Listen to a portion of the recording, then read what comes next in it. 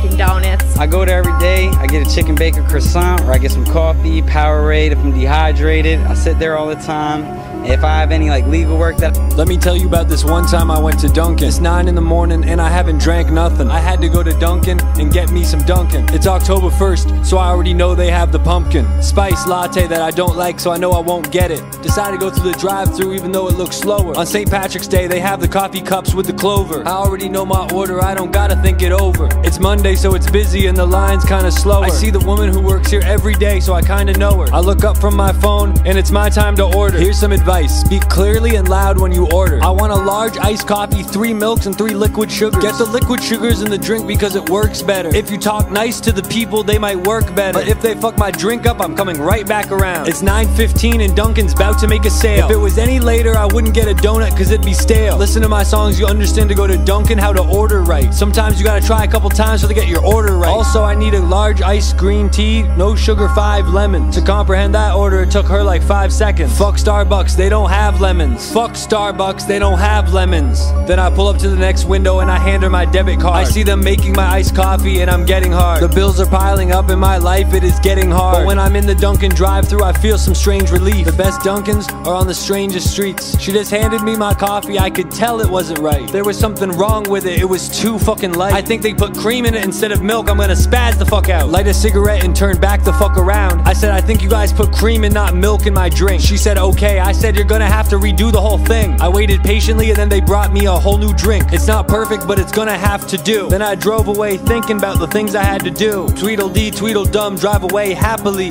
Hey, wait a minute, I think I forgot the tea. If I don't bring that iced tea back to my girlfriend, she's gonna be angry. I'm about to go back to this Dunkin', I'm so angry. Give me my tea, matter of fact, make a whole nother coffee too. I was really letting them have it, there was nothing to stop and lose. And I finally got my drinks and proceeded to my home. Tomorrow when I go to Dunkin', I'm going to a different location. Cause the people at that Dunkin' should find a different vocation. That is to say, they should find a whole new job. Then I got a call from my friend, he said, my friend needs weed. He said, you could sell it to them, they live right down the street. He said, she's really sweet and her name is Denise. I said, okay, it sounds like a piece of cake. He gave me her number and I said, let's meet down by the lake. Then she pulled up in her car, I had to wipe my eyes, this must be a mistake. I put my hand in my pocket and I crumbled the quarter up. Then I sold it to the girl from Dunkin' who fucked my order up.